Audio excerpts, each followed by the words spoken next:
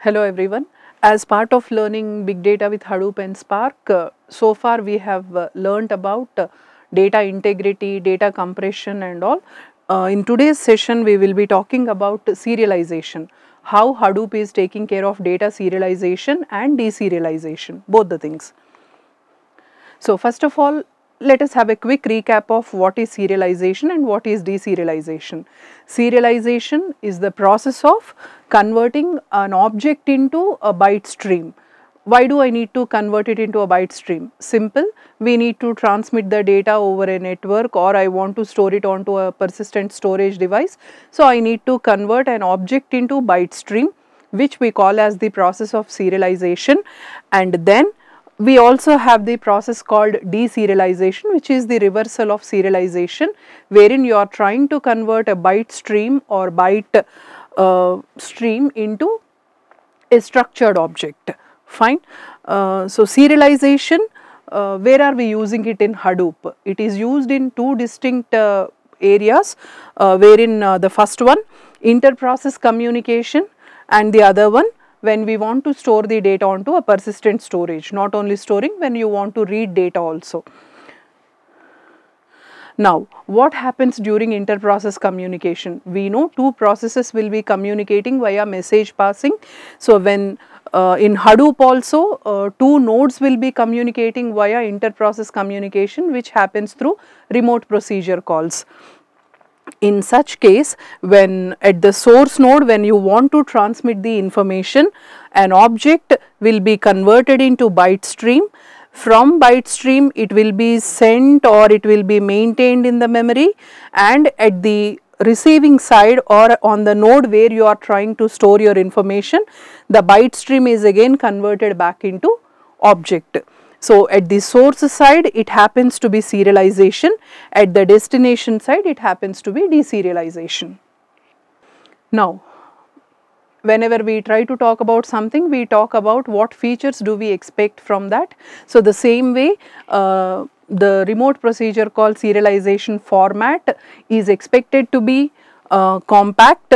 Why do we talk about compactness? Now, serialization, here we want to transmit our data over a network. So, the serialization process should be so compact that it uses very less bandwidth in order to do the job.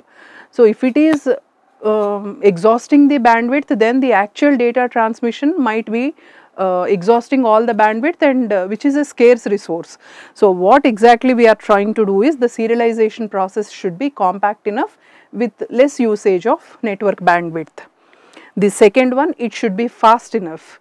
If the serialization process itself is taking lots of time, then data transmission will take too much time, because we are transmitting huge amounts of data. So, it should be fast enough. Next one, it should be extensible. What do I mean by extensible? See, the remote procedure calls or the protocols which we are using, they keep changing, new versions keep coming.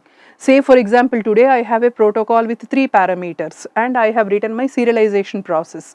After some time, there is a protocol, new version for the same protocol with 4 parameters.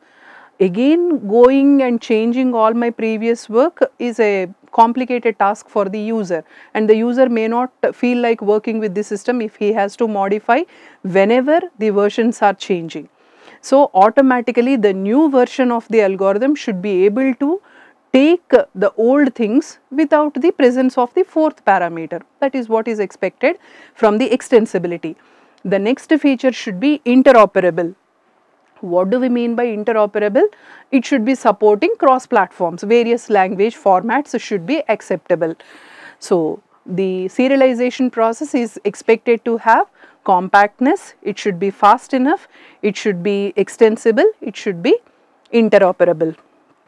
Then, whenever we are trying to work with the serialization, we are not only working for inter-process communication. The second scenario where we will be using it is when we want to put the data and read the data from persistent storage. In such cases, the serialization process to work with persistent storage is also supposed to have these 4 features. In Hadoop, the serialization process happens through something called as writables. These are the objects which are built in Hadoop to support the concept of serialization and deserialization. These things they are fast and they are compact, but extensibility is not that good when you talk about writables, and also interoperable. They support mostly Java. It will be tough for us to work with other languages with the existing ones. You need to have some modifications which are mandatory to make, right. So, when I work with the remote procedure calls, the serialization process is supporting all the 4 features. When I am working with persistent storage in Hadoop, only 2 features are undoubtedly supported. It is fast and compact. Extensibility, interoperability are still bit questions there, right. Then in order to support all these things, various serialization formats have come. As part of our discussion, we will be talking about the writable interface. The writable interface comes basically with 2 methods. The first one for writing data and the other one for reading. For writing, we will be using data output binary stream, and for reading its state, we will be using data input binary stream. These are the objects. Just look at the definition or the declaration of the interface. If you see, it comes with all these packages and imports are done, and if you see the signature, public interface writable, which is having these 2 methods. Write method when I want to write my data onto persistent storage, and when I want to read the state or I want to read the data back, I have read fields. And for write method, the parameter is data output object because you are writing onto a file, and for read fields, the parameter is data input object, right. Both the things are likely to throw IO exceptions because we are dealing with the files. And for example, I want to work with int data. So, the object responsible or the interface I can use would be int writable. So, this int writable, you can set the data. How do I set? Writable dot set the data. Suppose for example, the data value is 163. You can set it using this method, and similarly you can also use it via the constructor. Then some helper methods are there.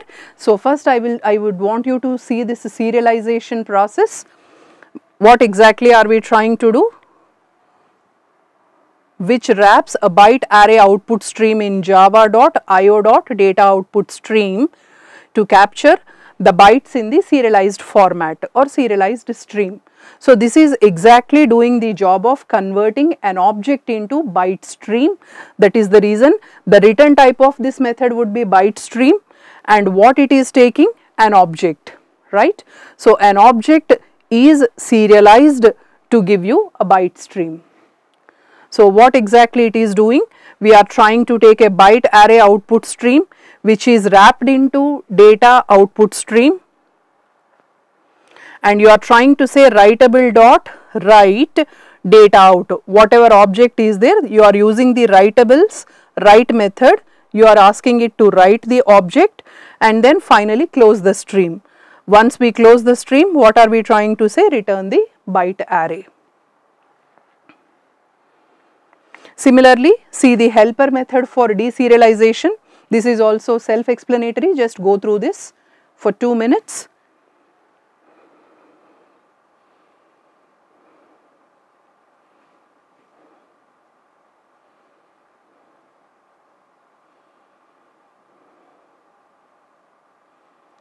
Here if you observe, the inputs to or the parameters to deserialization are the writable object as well as the byte stream.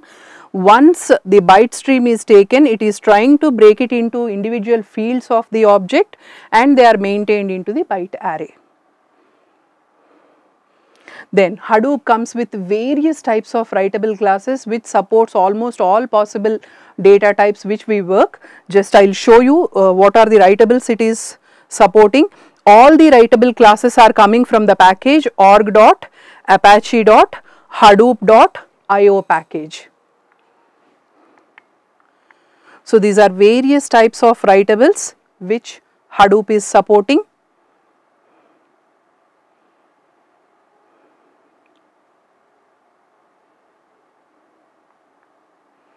And all these writables have fixed length format as well as variable length formats. So which one should we select? Shall I go for fixed length formats or variable length formats? Fixed length formats are pretty good when you know your data size is fixed all the time. Can we guarantee that? Definitely not. When we are working with real time data, we cannot exactly tell all the data items have a fixed format. So they suggest better you go for variable length encodings. In such cases, say for example I have int writable, you go for variable int writable. This is the fixed format. You can directly convert into v long writable. If I am just using int writable, it is fixed format. If I want to go for variable length encoding, go for v int writable, stands for its variable int writable. And suppose suddenly the value crosses the range of int writable, again opening your source code, changing the data type to long is not expected. So what we say is, even though the data is changing from int range to long range, it automatically switches because their encoding schemes are same. So if I use int writable, I may need to change it purposefully, opening the source code and all.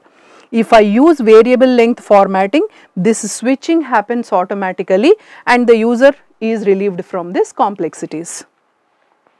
So by choosing variable length representations, we have room to grow without committing to an 8-byte long representations. So whenever we talk about text writables, text classes are there which are done for UTF-8 format encoding scheme. They are looking similar to the string classes of Java, but slight differences are there. So here I have listed out the differences between the text class of Hadoop and the string class in Java.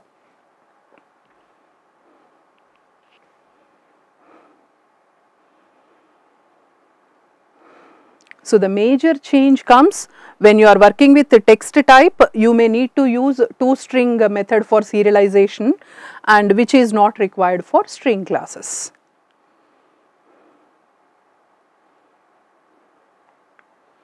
Similarly, we have the writable classes for bytes writable, which uses wrapper class for an array of binary data, and the serialized format will be 4-byte integer field. And for example, the byte array of length 2 with values 3 and 5 is serialized as a 4-byte integer, in which what is it is specifying? A 4-byte integer field which specifies the number of bytes to follow. So how many bytes are following? It's a 4-byte integer. Take two digits as a byte, 1, 2, 3, 4. So it's a 4-byte integer which specifies 2 bytes are there, which followed by the 2-byte array. What are the 2-byte array? Suppose I want to store roll number 3 and roll number 5. I will be storing it in 2-byte arrays 03 and 05, each taking 1 byte, right? So this specifies I have 2 bytes of information, and what are the 2 bytes of information? In 1 byte I have 03, each digit is taking 4 bits. That is how we have to understand. So 03, 1 byte, 05, another byte. How do we work with bytes writable? This is how we give this, the code statements. Bytes writable B is equal to new bytes writable. We are instantiating via the constructor and you are sending the information and it serializes. Also, we just want to confirm using the assert method. This is very important, null writable. When I want to work with key value pairs, entire Hadoop MapReduce is based on key value pairs only. So there are certain values for which there is no key specified. I cannot simply leave it empty. I need to make use of something called as null writable, which is just like a placeholder. Say for example, I want to mention roll number of a student and marks in 5 subjects. I need not repeat the roll number 5 times. Instead what I say, first time I write roll number, marks in first subject. For next 4 subjects I just mention the key value as null writable, because the roll number is already mentioned for the first row. That is how we can use null writable as a placeholder. And I am not happy with bytes writable, I am not happy with the text writable, I am not happy with null writable. What is the alternative?